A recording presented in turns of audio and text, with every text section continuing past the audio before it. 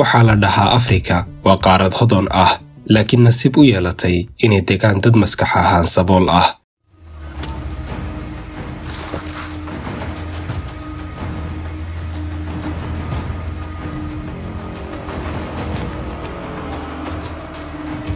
L'unico rimedio è lo sterminio totale. Lo diceva boqol maalmood gudahood ayaa lagu xasuuqay ummad gaaraysa 1 milyan oo qof. waxaa la gubay guryahoodii, la dhacay xoolahoodii, sidoo kalena waxaa la faraxumeeyay dumarkoodii. dawladdii xilligaasi ka talinaysay dalkaasina waxay ahayd tan hormuudka u ahayd xasuuqaasi.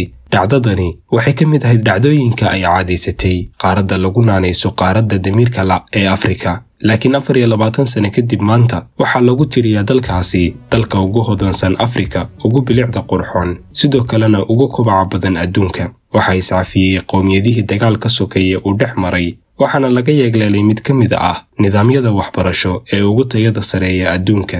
heer ay gaareen 24 sano gudaheed inay diraan dayax gacmeed u boqola samada sare, waxayna cinwaan u noqdeen mid ka mid ah sheekooyinka guuleed ee naadirka ah ee Afrika ay ku faanto. muuqaalkeena maanta daawadayaal waxaan ku eegaynaa sheekada guusha dal lagu naanayso mucjisada Afrika.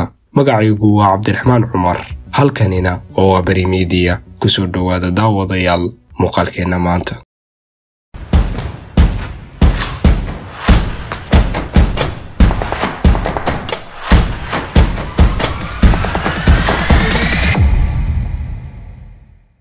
Welcome to Rwanda. Welcome to Rwanda. Welcome to Rwanda. Welcome to Rwanda.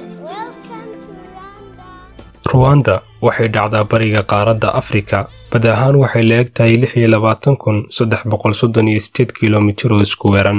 waxayna xornimadeeda heshay sanadkii 1962 iyadoo ku xorowday gumaystihii Biljamka.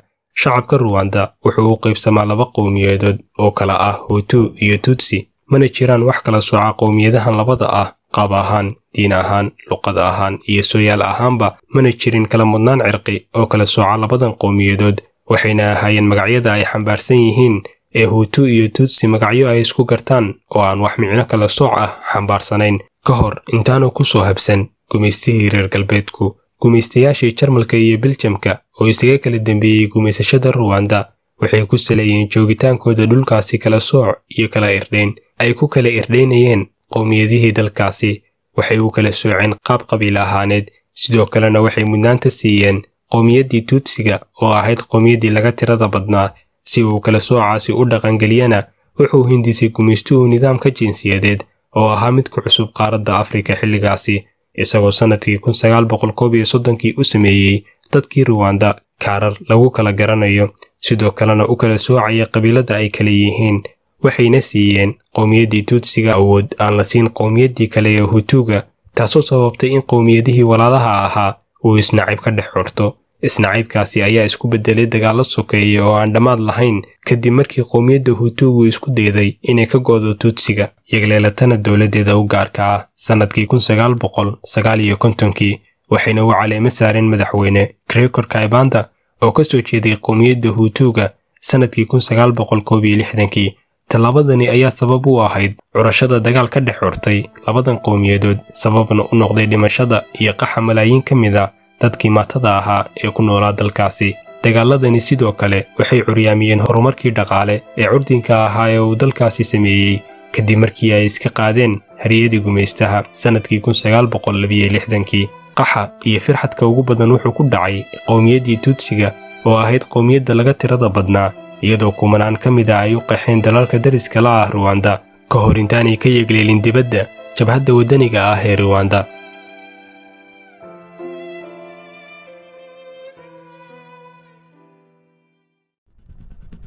sanadkii 1994 wuxuu caalamkoo dhammi ku war helay curashada mid ka mid ah gumaadkii ugu foosha xumaa ee ka dhaca adduunka. waxaa si kadisa loo shirqoolay madaxweynihii dalkaasi Laurent Kabila oo diyaarad ula socday lagu burburiyay hawada.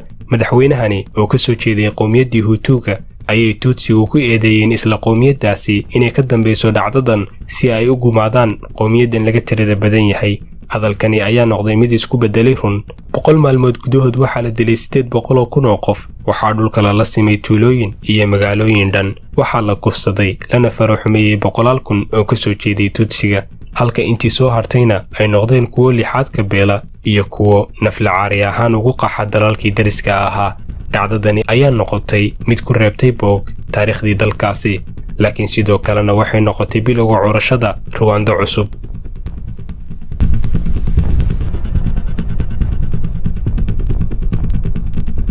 waxaan horay ku soo sheegnay daawadayaal in firxadkii Tuutsiga ee u qaxay dalalkii dariska ahaa ay yagleeleen jabhad ay ugu magac direen jabhadda wadaniga ah ee Ruwanda. jabhaddani oo in muddo ah ku sugnay dalka dibaddiisa waxay nasiib u heshay tababaro iyo maalgelin baaxad weyn, iyadoo sidoo kale heshay hub casri ah taasoo u ogolaatay inay dib u soo ragaal celiyaan Tuutsigu muddo kooban gudaheedna isla sanadkii 1994 ay dib u hantiyaan talada dalkaasi. jabhaddani waxaa hogaaminayay wiil dhalinyaro ah oo la dhaho Paul Kagame.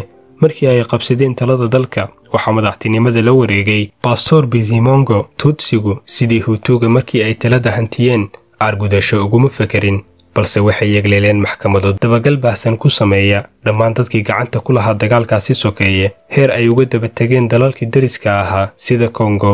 laakiin dhibaatadu ma noqon mid halkaasi ku joogsata, maxaa yeelay dalku wuxuu ahaa mid si gebi ahaana u burbursan. beerihii waxay ahaayeen kuwo la gubay badankooda, iskooladii, maxaakiimtii iyo cisbitaaladii gebi ahaanba waxaa lala simay dhulka. xukuumaddii laga sugayey rajaduna waxay ku mashquushay laynta dadkii Hutuga ahaa, taasoo sabab u ahayd in sanadkii 2000 uu xilka la wareego hogaamiyihii jabhaddaasi Paul Kagame, xilkana uu ka qaado madaxweyne Pastor. Paul Kagame ugu horreyn wuxuu dib u soo celiyey maxkamadihii odayaasha ee dalkaasi ka jiri jiray oo loo yaqaanay Chakaka. maxkamadahani ayaa ahaa maxkamado ay odayaasha qabaa'ilku ku xallin jireen dhibaatooyinka ka dhex dhaca qabiilada, maadaama qaanuunkii u degsanaa dowladduna uu ahaa mid aan tamar lahayn, xal aan ahayn dilna aanu lahayn. u jihaysashada nidaamkani wuxuu ahaa bilowga Ruwandada cusub, iyadoo dadkii ku lugta lahaa dembigaasi cafis loo soo bandhigay haddii ay qirtaan dembigooda, gacanna ay ka geystaan soo qabashada raggii abaabulay dhacdadaasi xanuunka badnayd. waxaana sidaas cafis loogu sameeyey dadkii Ruwanda oo mar labaad qulubtoodii kala yardhooday dib loo mideeyey. sidoo kale waxaa dembi aan cafis lahayn laga dhigay ku dhawaaqidda ama isticmaalka erayo muujinaya cunsuriyad. sidoo kalena si dowladdu u baabi'iso qabyaaladda waxay jidaysay qorshe lagu baabi'inayo gobolladii iyo degmooyinkii hore ugu kala socnaa qabaa'ilka, iyadoo taa beddelkeedana samaysay hindise dib loogu jaangoynayo gobollada iyo degmooyinka dalkaasi.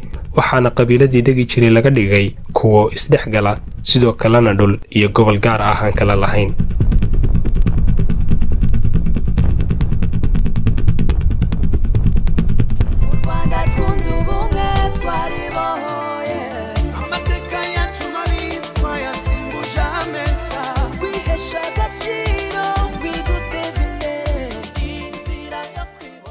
marka aan ka hadlayno Ruwanda maanta waxaa hubaala inaan ka hadlayno dalka ugu horeeya kobaca dhaqaale Afrika oo dhan. muddo 13 sano ah dakhliga dalkaasi wuxuu ka kacay $900 milyan oo dollar, isagoo gaaray $9.14 bilyan oo dollar. Ruwanda maanta waxaa lagu tiriyaa dalka ugu badan ee maalgashatada ajnabiga ah iyo maalgashtaan Afrika oo dhan, iyadoo sanadkii laga hirgeliyay dalkaasi shirkado ka badan 10,000 oo shirkadood. sidoo kale dalxiisku wuxuu door weyn ku leeyahay kobaca dhaqaale ee dalkaasi, isagoo ka mid ah yoolasha ay hiigsanayso Ruwanda aragtideeda 2020 oo ay ku doonayso in sanadka 2020 ay noqoto quwad dhaqaale oo Afrika oo dhan hogaaminaysa. si taasi ay u xaqiijisana waxay daafurtay mashaariic ay ku suuq geynayso dalkeeda, taasi oo ay ka mid tahay mashruuca Visit Rwanda ama Booqor Ruwanda oo ay dadka ugu dhiirigelinayso inay booqdaan dalkeeda, iyadoo Ruwanda ay caan ku tahay bilic qurxoonida dhulkeeda iyo buuro badnaantiisa, heer lagu naanayso dhulka kunka buurood. sidoo kale wuxuu dhulkeedu caan ku yahay gorinlaha oo ah xayawaan dabargo kaga jira caalamka, waxaana sanad walba booqda dalkaasi malaayiin dalxiisayaal ah oo daawashadiisa u taga. sidoo kale Ruwanda maanta waxaa loogu tiriyaa mid ka mid ah dalalka ugu nadaafadda badan Afrika, iyadoo caasimadeeda Kigali lagu tilmaamay sanadkii 2015 inay tahay caasimadda ugu nadaafadda badan Afrika, uguna bilicda qurxoon. geedaheeda cagaaran, beeraha iyo ubaxyadu waxay ka mid yihiin sumadaha qurxoon ee ay caanka ku tahay Kigali. ugu dambeyn daawade, Ruwanda waxay cashar kooban u tahay fahanka siyaasadda gumaystuhu ku baabi'iyey walaaltinimada, wadajirka iyo wax wada qaybsiga qabaa'ilkii Afrika ee ku suntanaa walaaltinimada iyo diidanaanta iskala soocidda. wuxuu burburiyey midnimadii, wuxuuna kor u qaaday qabaa'ilka qaybtood si kuwa kale ay cadaawad ugu qaadaan, kadibna wuxuu u kala sameeyey xayndaabyo si aysan dib ugu midoobin, isaguna uu si sahla kheyraadkooda ugala dhex baxo. waxaa la yidhi midnimadu waa awood, kala taguna waa hoog, waana casharka ay waaqac u beddeshay Ruwanda.